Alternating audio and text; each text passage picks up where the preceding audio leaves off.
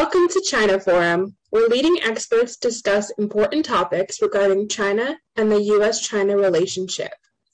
We are continuing our series, China Forum, Conversations with Ambassadors.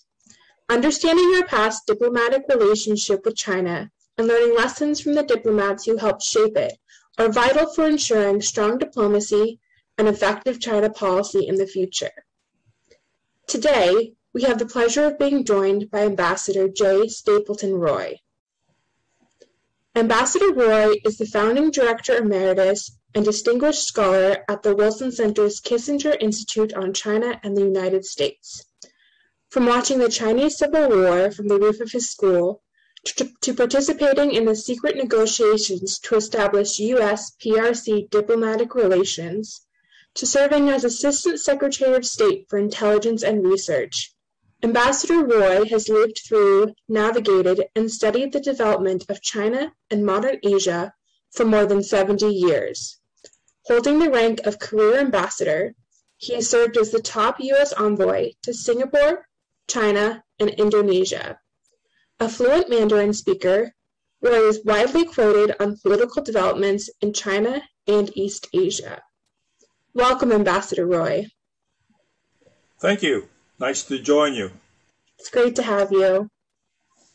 Before we discuss your career, can you talk a bit about your childhood, much of which was spent in China?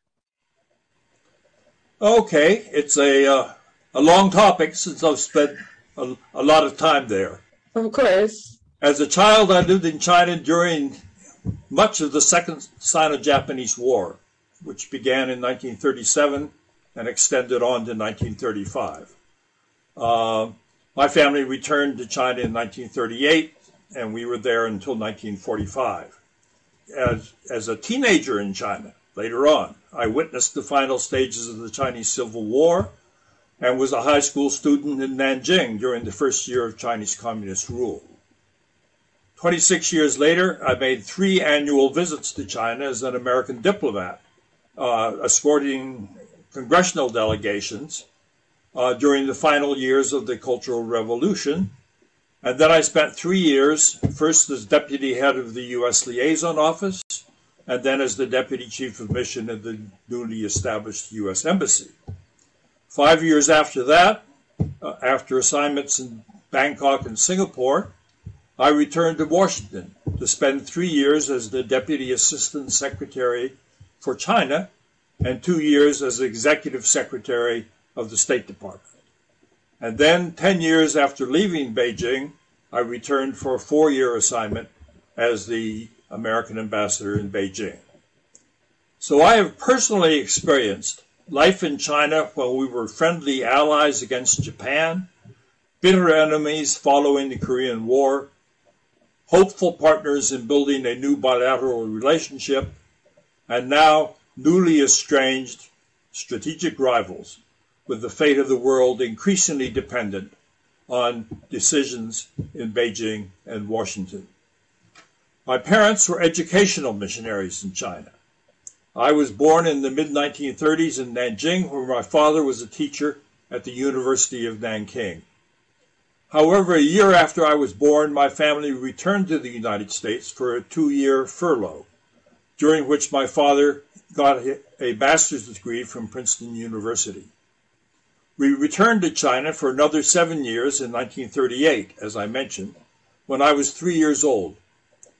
My father's university had moved to temporary quarters in Chengdu, the capital of Sichuan province. That's where we spent the next 7 years under wartime conditions in China. As a result, my earliest memories of China are of Japanese bombing raids and huddling with my family in dugouts. The university area where we were located sheltered a number of other refugee universities from China's coastal provinces. It was located across the river from the walled city of Chengdu and was not a prime target for the Japanese. Nevertheless, the bombs fell close enough to shatter windows in our house and knock the floorboards loose. Although Chengdu was the provincial capital, the wartime capital of China was located in Chongqing, which was several hundred miles to the east. Chengdu had a population of about 450,000. Conditions were very primitive. There were no paved roads. Inside the city walls, the main streets, some of them, had cobblestones, but many were just mud streets. Rickshaws were the only means of public transportation. In the mountains, you could hire primitive sedan chairs, consisting of a cloth seat strung between two long bamboo poles, with a carrier at each end. The house where we lived for most of our 7 years had no heating and no plumbing. Our water came from a well in the courtyards, supplemented by a cistern that collected rainwater. Our toilets consisted of seats over large wooden buckets that had to be emptied into a cesspool. Electricity was sporadic and only available several times a week, so we depended heavily on kerosene lamps and candles. The climate of Chengdu is mild, with a light sprinkling of snow maybe every other year. The summers, however, were ferociously hot, so for 2 summers we spent a month living in Buddhist temples high in the mountains to escape the heat. Traveling to the temples was an adventure, because there were no bridges over the numerous canals. We traveled in charcoal-burning trucks that carried large boards in the back that were used to bridge the canals. Life in Chengdu changed enormously with the arrival in 1944 of a large contingent of U.S. Army Air Corps troops to staff 4 airfields that had been built around Chengdu for long-range bombing of Japan. These airfields became the targets for the Japanese nighttime bombing raids, so we no longer had to go to the air raid shelters or dugouts. The troops brought with them plentiful supplies of chocolate bars, chewing gum, comic books, and other luxuries that we had only dreamed of before. The foreign missionaries in Chengdu all opened their homes to young American troops, who welcomed opportunities to enjoy some home cooking and family life. My parents let my brother and me ride out on the backs of motorcycles to the tent cities housing the troops to spend the night and watch the air operations, and we went on a hunting trip with the American troops to serve as interpreters to find lodging in the mountains, which are the lower mountains of the Himalayas. That was very exciting for us. The one international school in Chengdu, run by the Canadians, had closed in 1941, just as I was ready to enter first grade. So for the next 4 years, my brother and I were homeschooled by missionary parents. Since these were educational missionaries, the quality of the schooling was first-rate, and I had no difficulty fitting into American schools on my return. When the war in Europe ended in May 1945, it became possible to travel to the United States, which we did that summer for a 3-year furlough, during which my father completed his PhD in philosophy from Princeton. We returned to Nanjing in September 1948, just in time for the final portion of the Chinese Civil War. My brother and I were in the Shanghai American School in May 1949, when the communist troops fought their way into the city, just as we were taking our final exam.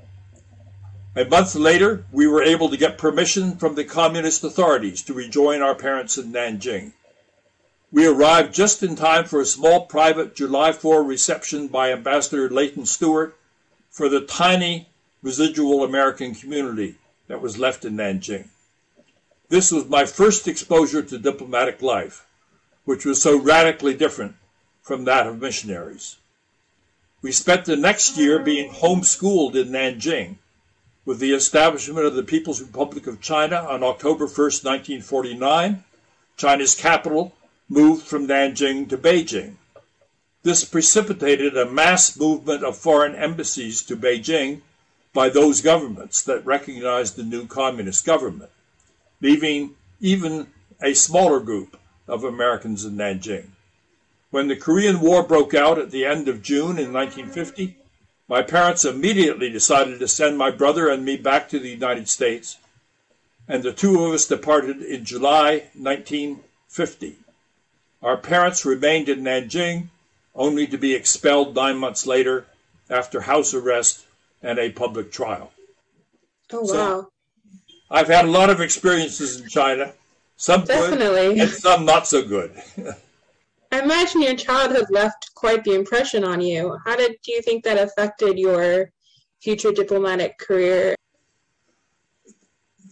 The main advantage of having grown up in China is growing up with the sense that the Chinese are ordinary humans, just like Americans. My parents' closest friends were Chinese. My playmates as a child included missionary kids on the one hand and Chinese neighborhood children on the other hand. So I didn't have to go through the problem that some Americans who begin studying China and sort of fall in love with Chinese culture and glamorize China in various ways. For me, I was cautioned by my parents to watch out if I went on the university campus because students weren't entirely reliable in dealing with young children. And we had to be worried about thieves and other types of problems. So for me, Chinese were nice people when they were nice, and they were dangerous people when they were not nice. And I think that was an advantage because it means that even when our relations are good or bad, to me, Chinese are just like other people. And therefore, as a diplomat, I had no difficulty adjusting to dealing with the Chinese. Is your childhood what made you interested in working in China? My experience in China got me interested in high school and in college in international relations. I did not join the Foreign Service because I was interested in China. I joined the Foreign Service because I was interested in international relations and learning the art of dealing with foreign countries. Within the Foreign Service, I was interested in getting assignments in China, but many of my assignments were not in China, and I was quite comfortable with that. So I don't think you should join the Foreign Service because of interest in a particular country, because you really have to be available for assignment wherever the service needs you to serve. Right. Thank you. Along those lines, in 1971, you were posted at the U.S. Embassy in Moscow. At this time, Henry Kissinger made his secret trip to China. Being in Moscow during that time, how did this trip affect the geopolitical relationship with the Soviet Union and with the Cold War? It was a world-shaking event. I can still remember standing at the news ticker in the American Embassy in Moscow, where I was serving at the time, and reading the unbelievable news that Dr. Kissinger was in Beijing. I was the second secretary in the U.S. Embassy in Moscow at that time, and I covered Soviet relations with Asia. But the Russians had not permitted me to have access to any of their Asian specialists. Until Dr. Kissinger showed up in Beijing. And then their Asian specialists began to seek me out to try to find out what was going on in U.S.-China relations. We used to also run into Chinese diplomats at diplomatic receptions in Moscow, but during my first 2 years there, both of us were under instructions to have absolutely nothing to do with the other. But during my last year in Moscow, we began to have conversations together, and much to the frustration of the other diplomats who were eavesdropping on our conversations, we talked in Chinese rather than in Russian or English, and they didn't know what was going on. But they were very limited contacts at that time. But the U.S. breakthrough to China was really the turning point in the Cold War. Because I grew up during the Cold War and spent 35 years in the Foreign Service during the Cold War. And I remember the anxiety that we felt during the 50s and 60s over the fact that China had been lost, great portions of Europe had fallen into the Soviet Empire. In 1965, it was very close as to whether Indonesia was going to go communist. And we had fought wars in Korea and in Vietnam because of our concern about expansion of the communist world.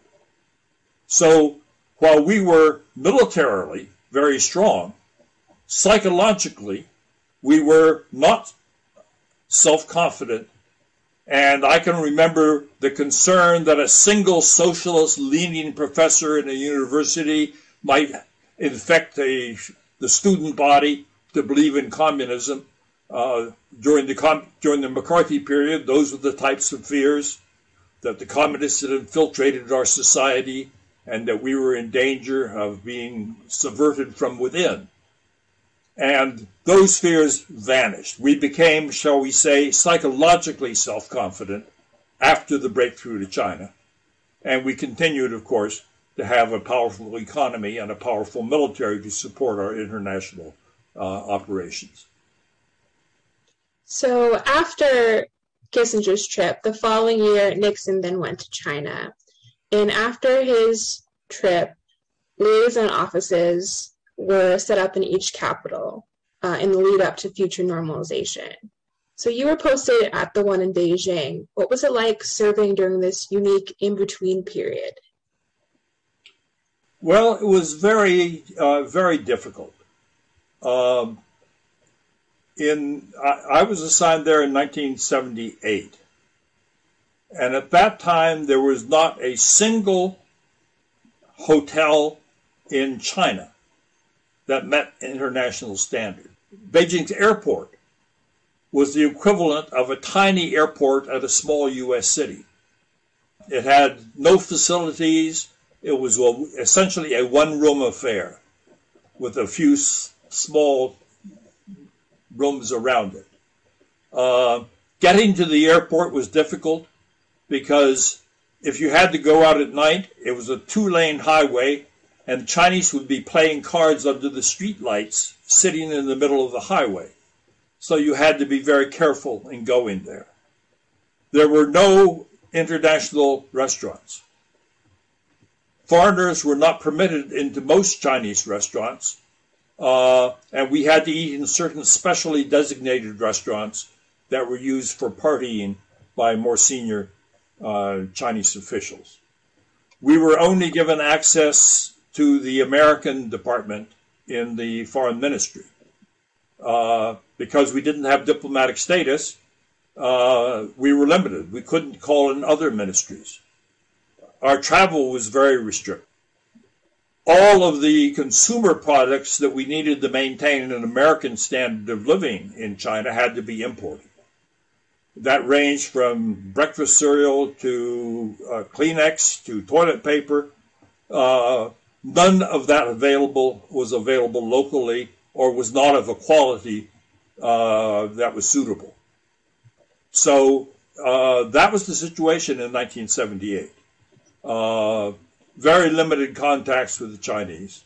But on the other hand, China was going through a fascinating process of change.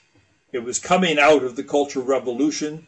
Right. There was clearly a political struggle going on over who the successor to Mao Zedong was going to be. And therefore, being in Beijing seemed like a great privilege because we had been denied any access to China for 20 years, and we had a lot of catch-up learning to do. Even dealing with all these extra struggles, you managed to work on negotiations towards normalization. What was that like? Well, the Nixon visit to Beijing created a problem for us because we hadn't informed the Japanese about what we were doing, and they were deeply offended. So that when President Nixon visited China in 1972, Japan responded by establishing diplomatic relations with China in 1972. And other countries were establishing diplomatic relations with China as the Vietnam War ended. With many of the Asian countries, that had not recognized China, establishing diplomatic relations. But we had the Taiwan issue as a blocking factor. So we would have created a terrible situation for ourselves if we had opened the floodgates to international recognition of China while we ourselves couldn't complete the process of shifting our recognition of the government of China from the Republic of China in Taiwan, that clearly only controlled the island of Taiwan, while Beijing was the capital of mainland China, where most Chinese lived, and which was basically China. So we somehow had to complete the process of normalization. But the problem was that to do that, we had to figure out how to handle our relationship with Taiwan. The Chinese insisted that we had to break our diplomatic relationship with China. That's the one China policy, and that was a Chinese policy. Both the Republic of China and Beijing were equally insistent that you could only have official relations with one of them and not with both of them. I was in Taiwan, for example, in 1964, in the American embassy there, when the French established diplomatic relations with Beijing, but didn't break relations with the Republic of China on Taiwan.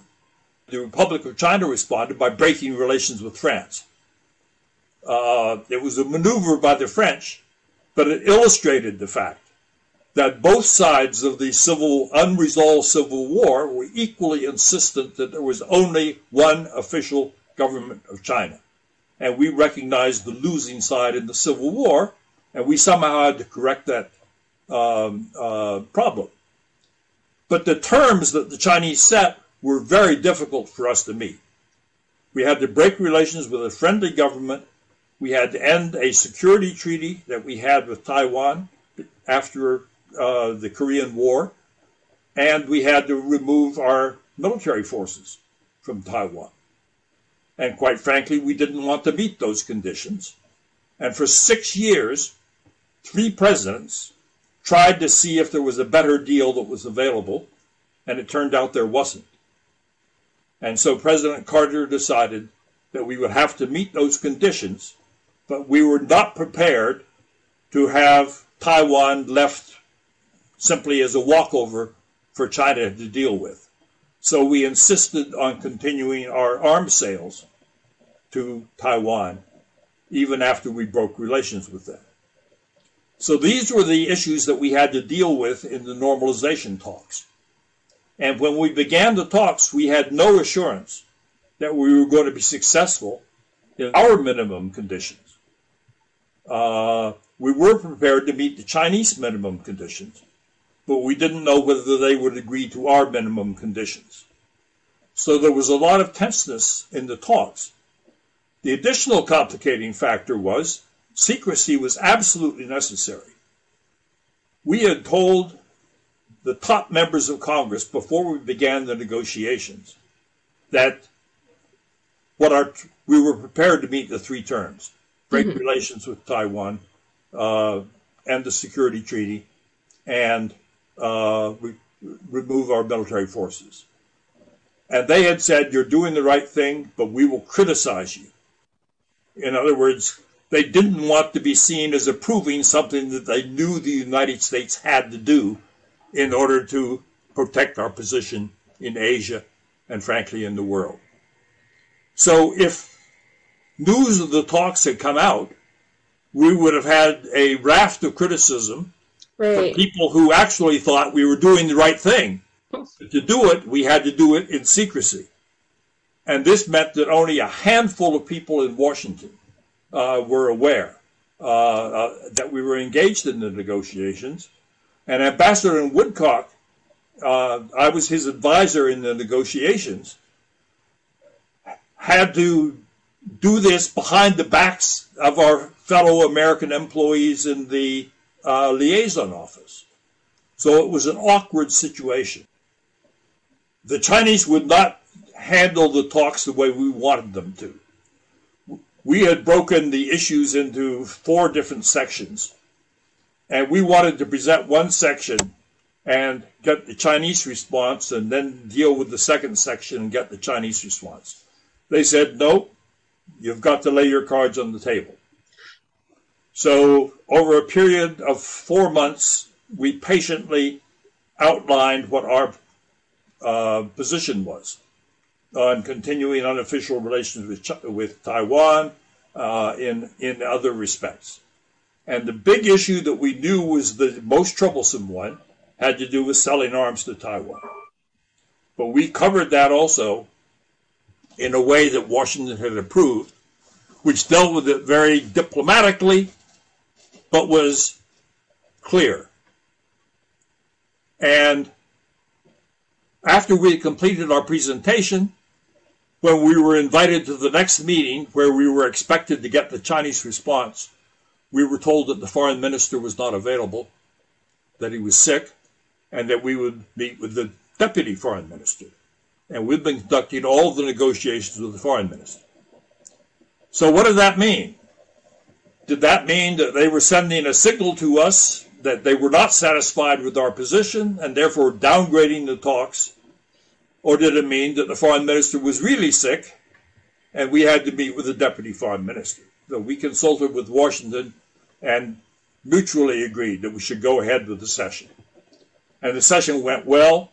They gave a positive response to what we had laid on the table and told us that Deng Xiaoping would want to meet with us soon, which then got awkward because I was planning a vacation with my wife in southern China, and Ambassador Woodcock didn't want me to leave Beijing until we knew when the meeting with Deng Xiaoping would be. So we waited about 10 days, and then we had a series of 5 meetings with Deng Xiaoping over the course of 3 days, in which we wrapped up the negotiations. But when we wrapped them up, Washington came back to us and said, are you absolutely certain that Deng Xiaoping understands that we will be continuing arms sales to Taiwan? And that was the core issue.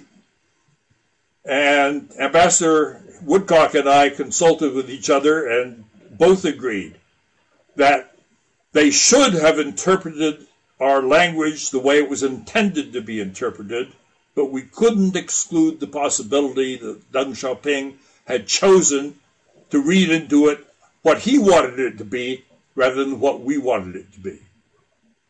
So we gave that opinion back to Washington, and they said, go in and see Deng again and tell him we intend to continue arms sales to Taiwan after normalization. And that was a very tough meeting. Deng was outraged. He had not understood that at all. And everything seemed to be handling in the balance. And finally he calmed down and said to Woodcock, what should we do? And Woodcock said, we can't solve this issue here. We can handle it better if we have a diplomatic relationship than if we don't have a diplomatic relationship. And Deng said, okay. And that's how we produced the agreement to establish diplomatic relations. It was a tough period, and we also then had the problem of dealing with our staff, who quite understandably resented the fact that something of earth-shattering importance had been done behind their backs that was very relevant to them. But they were professionals and they understood. And I understood their attitudes because that's the way I would have felt if I had been in their shoes. And then Woodcock stayed on as the first official ambassador, correct? That's correct. He was the best negotiator I've ever seen in operation. He, of course, had been he was the former head of the United Auto Workers and had carried very big, important negotiations with each of the 3 major U.S. auto companies. And I also learned from the experience that it is very helpful if your negotiator has earned the respect of the other side. And Woodcock had earned the respect of the Chinese side. And it made a difference. People don't like to reach agreement on a difficult issue with people they dislike, because then that somehow gives credit to the other side for having reached the agreement, and that's the way humans are. The personal feelings can get in the way of important issues. So you would later return to Beijing as ambassador from 1991 to 1995. After having played an active role in normalization, when you returned, it was also during another pivotal period. So this was the aftermath of the 1989 Tiananmen crackdown and the oncoming collapse of the Soviet Union. How did these events affect U.S.-China relations and your role as ambassador? Enormously. Enormously. The first big problem was the lingering effect of the crackdown in Tiananmen Square in June of 1989. Right. It had essentially destroyed support for a constructive relationship with China in the United States. President Bush, the first President Bush, had been head of the liaison office in Beijing, and from 1974 to 75, and he was proud of the fact that he had become president of the United States, and he looked forward to having a closer relationship with China. But Tiananmen made that impossible. He was untouchable on foreign policy issues because he had been our representative at the United Nations and had one of the best grasps of international relations of any of our post-World War II presidents. Eisenhower, Nixon, and George Herbert Walker Bush are the presidents who really had strong backgrounds in foreign affairs and national security affairs. So we had a big problem on our hands. He didn't want to have the relationship destroyed, but the only issue on which he was vulnerable was China. And the Democrats leapt on the China issue as a way of beating up on President Bush. So that made it difficult to be trying to manage the U.S. relationship with China because the president was on the defensive. He wanted to protect the relationship, but at the same time, he recognized that U.S. attitudes on China had turned very negative. So that was the first problem that affected my own role as the new ambassador to Beijing. The second problem was that our breakthrough to China had been made possible by our respective concerns about the Soviet threat. And from 1971 until 1989, we had essentially based our new relationship on our common concerns about dealing with the Soviet Union. And all of a sudden, in 1991, the Soviet Union was collapsing. In fact, I was delivering my credentials as ambassador to the president of China when the demonstrations, the coup was taking place in Moscow against Gorbachev in August of 1991. And we were both discussing that situation based on CNN news reports.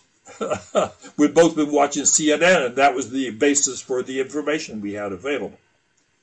But the problem was that with the Soviet threat gone, the underpinning for the strategic rationale for the relationship was no longer there. So you had a hostile change in attitudes toward China in the United States, and you had a removal of the strategic underpinning for the relationship. So Americans, and that includes government officials, didn't know what type of relationship we wanted with China. And this made it very awkward for an ambassador in Beijing because American officials were afraid to visit China because they were afraid that they would be criticized for going there. And therefore, we had to move very cautiously in order to try to start rebuilding the relationship on a different basis than the Soviet threat. And that took time, and I was there at the early stages of this process. In fact, by the end of the second Clinton term, we had begun to recognize that we had to deal with China as an emerging major country. And we couldn't simply look at it through a human rights lens or an economic lens, that we had to deal with it as the major country it was becoming. But that took time, and we didn't really cross that barrier until after I had left Beijing.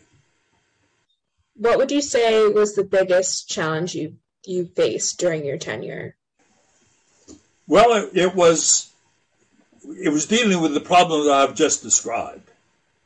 A second problem I had was that I had been appointed by President George Herbert Walker Bush, a Republican, and President Clinton, a Democrat, decided to keep me on as ambassador.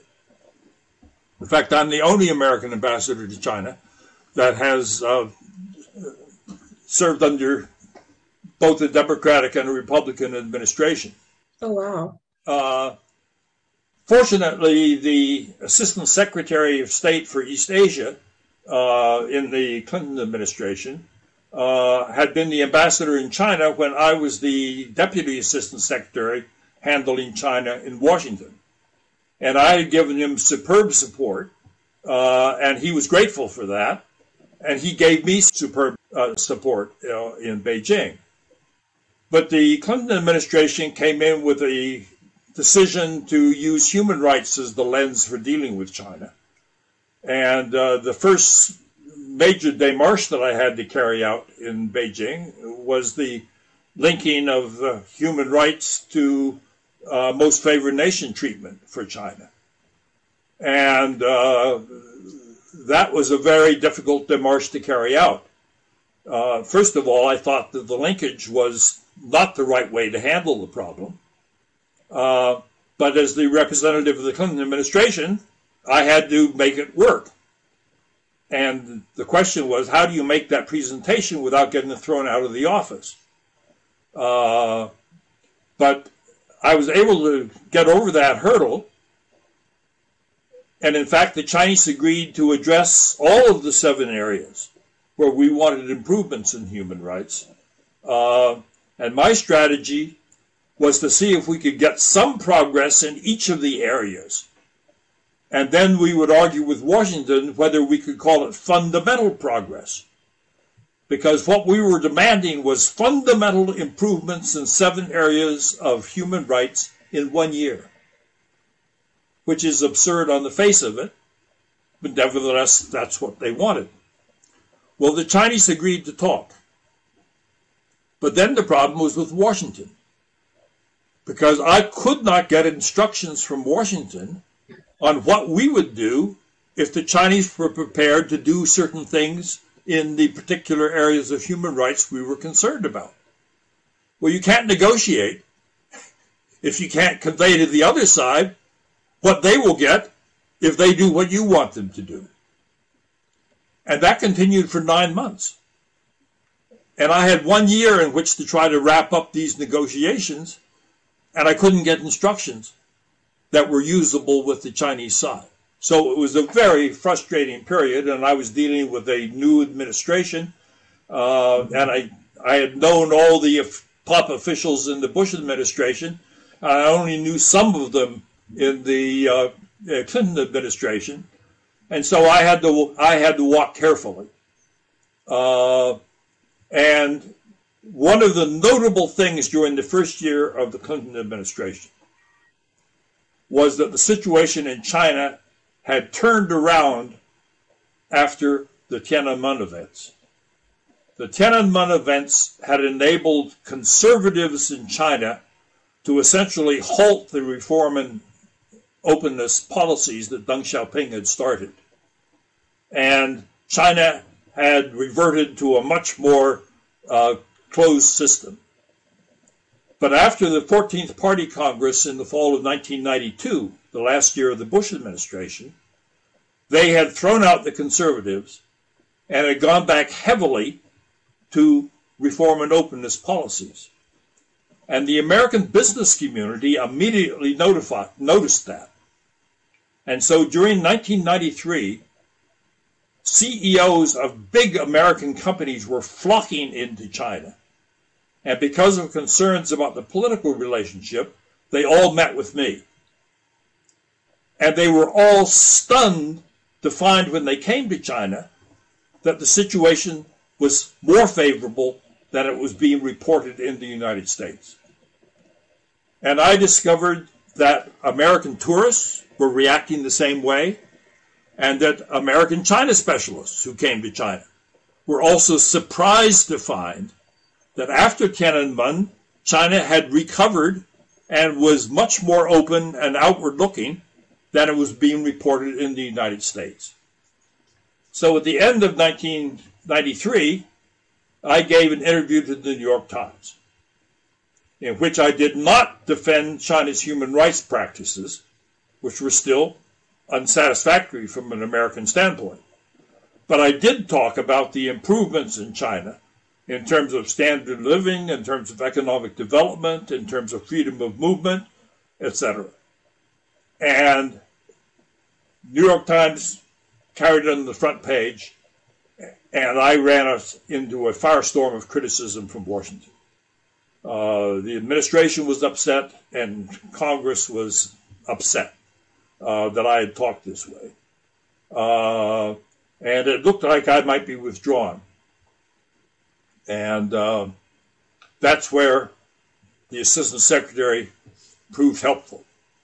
Because I talked to him and I said, if Washington wasn't prepared to back me up on this, they had the transcript of my interview. I had defended our human rights approach. But I had also spoken accurately about what the situation in China was. And if they weren't prepared to back me up, I said they should take me out.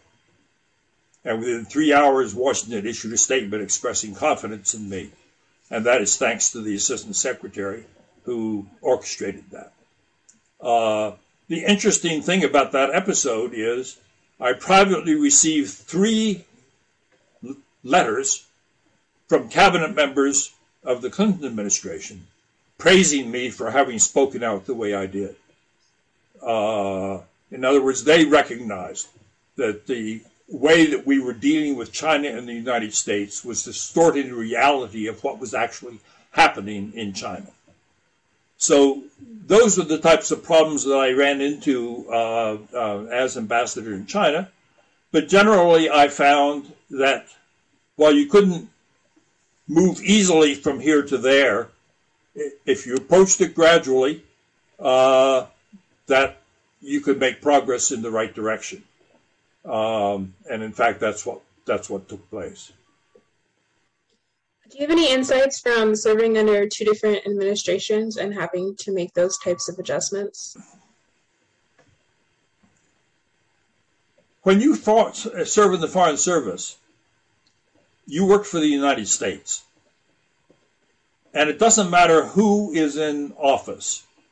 You want whatever president is in office to be successful, and you want that president to be helpful in advancing the interests of the United States.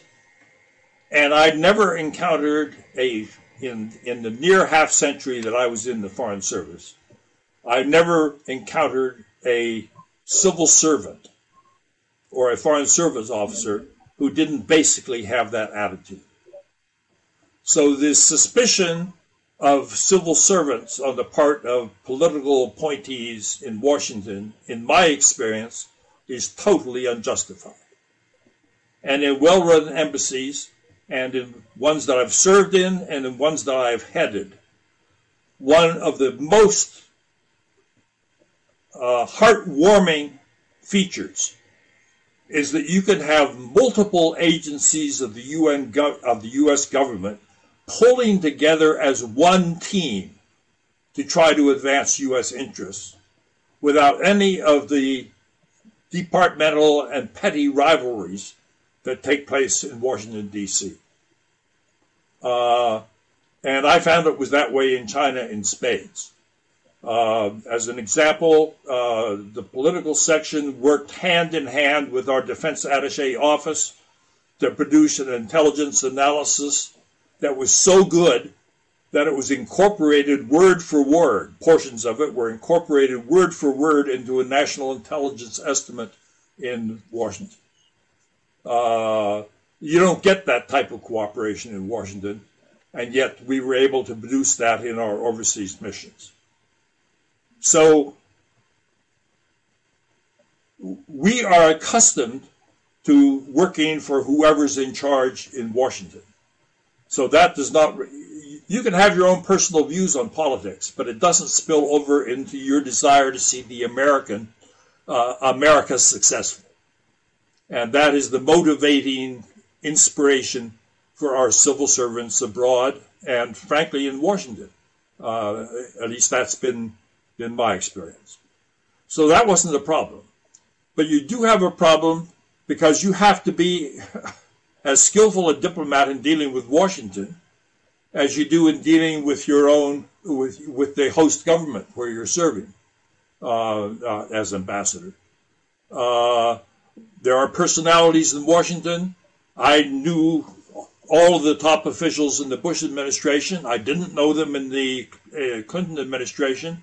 So you have to be careful how you address issues, and you have to maintain support, because diplomacy is a competitive business. You have to always remember that the other country has their ambassador in Washington.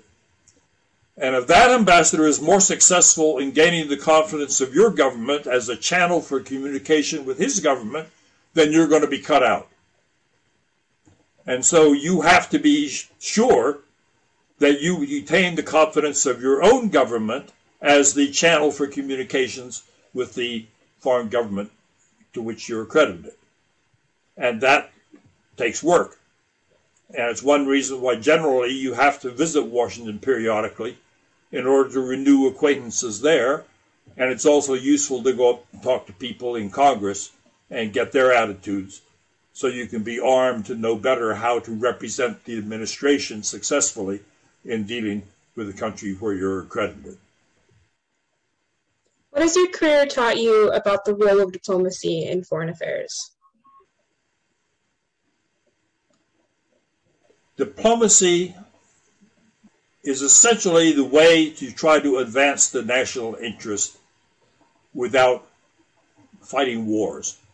And we have learned, especially I would say over the last 20 years, that there are many major international issues to which there is no military solution. We were 20 years in Afghanistan trying to create a sustainable governmental and security structure there, and we were unable to do so. And the way that Iraq is developed is not the way that we expected or wanted it to develop. So that's what can happen if you try to use military power in order to accomplish what should be accomplished through diplomacy. The second aspect is, I think a lot of us think that the right way to deal with the outside world is to have a skillful diplomacy backed up by credible military power. But the military power should be in the back, not in the front. And we sometimes get that backwards. And I think that's one of the deficiencies in America's diplomacy. Because when you have sufficient military power to be able to alter an outcome, if your diplomacy fails, then there's a tendency to resort to it anyway. Other countries have to depend on their diplomacy in order to advance their national interests. We have two options. One is diplomacy and one is military power. And too often, we skimp the diplomacy and use the military power to get what we want. But we discover that we can't get with what we want if we use military power where it's not the appropriate instrument for accomplishing our national goals. So in my experience, we are capable of stunningly effective diplomacy when we put our mind to it. And we have the professional diplomats who have the experience, the language skills, and the desire to improve our relations with foreign countries and to overcome difficult issues in the process. But we don't always use those people as effectively as we could. I find it stunning that our military, which is the best in the world, is the only entirely professional part of the U.S. government. We don't have political appointees as generals. We're just mourning the passage of Colin Powell, who is an example of a senior military officer who had the professionalism and the humanity and the integrity to gain the respect and confidence of all of our senior leaders, whether in Democratic or Republican administrations. And so I consider Colin Powell to be an example of the best in our military. And it's a totally professional service from top to bottom. And our diplomatic service is not, because 40% of the top positions do not go to our general equivalents. They go to political appointees. And the political appointees come in, and some are good and some are bad. But whatever they learn goes back to the private sector instead of remaining in the government to bulk up our experience in knowing how to address foreign policy issues successfully. Along those lines, what advice do you have for today's diplomats? First, you have to be able to see the other side of issues. If you can't put yourself in the shoes of the other side without being captured by their viewpoint, but to understand why they are looking at the issue the way they look at it, then your effectiveness is going to be eroded. Secondly, you have to constantly reflect on how your own country's behavior is influencing the behavior of others. This is where our intelligence community is weakest. And the reason is because if they explain bad behavior by another country as that country's reaction to a bad policy by our country, then our political leaders all get mad and blame the intelligence community. So the intelligence community is not good in identifying where foreign behavior is a product or a reaction to U.S. behavior. And for diplomats, you have to be able to make that distinction. Because in many cases, the foreign country is reacting to what you're doing and not simply doing something wicked on its own. Sometimes they do something wicked, so you have to also recognize that. But if we're doing something which is adversely affecting their interest, they will then do something in response. And if we then blame that on the fact that they're wicked, then we're not understanding the problem.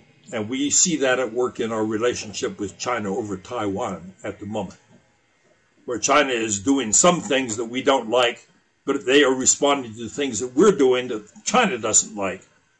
And the question is, how do you get that dynamic under control? And being able to control that dynamic is vitally important if we're not going to get our relationship pushed in the wrong direction. So, the last point I would make is we have to recognize that the world is changing and it's becoming multipolar again.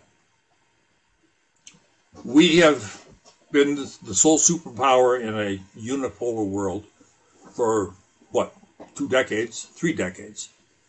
And we have discovered that, in fact, there is no such thing as the sole superpower. Because during that period of dominance, which is highly unusual in the world, we weren't able to use our military power effectively in order to accomplish our purposes. And I don't think the world is subject to being dominated by a sole superpower. I don't think that China aspires to be a sole superpower. What China aspires to is to be one of the leading countries of the world, and therefore a country that has a right to claim a place at the table when major decisions are made on international issues that affect China's interests. And that hasn't always been the case. But many Americans don't think that. But I think that if they don't recognize that dynamic, then we'll have a distorted view of how to deal with the world. Given your experience, how have you seen the U.S.-China relationship change over the years? Oh boy. It's gone through what I call 4 phases. The first phase was when we wanted to deal with the Soviet threat, and we needed China on our side to do that effectively. That extended from 1971 until 1989. From 89 to 92, the relationship basically went on hold. China was going through a domestic crisis. They had the Tiananmen demonstrations, they had the crackdown, they had the collapse of the Soviet Union, and they had an internal struggle over economic policy. And it wasn't clear how they were going to come out of that. But as I mentioned, at the 14th Party Congress in the fall of 1992, they reaffirmed the reform and openness policies. And then we had the period when the United States, which went through this period of uncertainty of what we wanted from China. Finally, we became conscious of the fact that we had to deal with China as a major country, and that process set in during the Clinton administration and extended into the Bush administration. And then we had the financial crisis in 2008, which created the impression that Europe and the United States were declining powers, and we had China's sudden catch up with us in GDP growth much faster than we had anticipated. And we essentially had a blow to our own self-confidence. And we had the emergence of domestic divisions within the United States that our political system was having difficulty managing.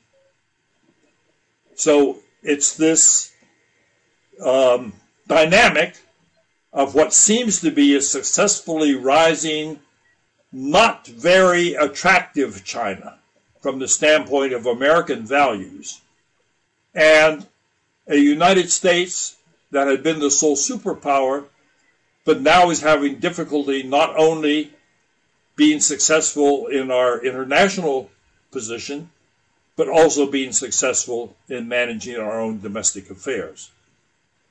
And that's created a very troublesome dynamic in the U.S.-China relationship, where we are inclined to see China as a hostile power because it is being more successful than we are in dealing with economic development and maintaining domestic stability. So I think that's an exaggeration. I would much rather have the American hand to play in the world than the Chinese hand to play in the world.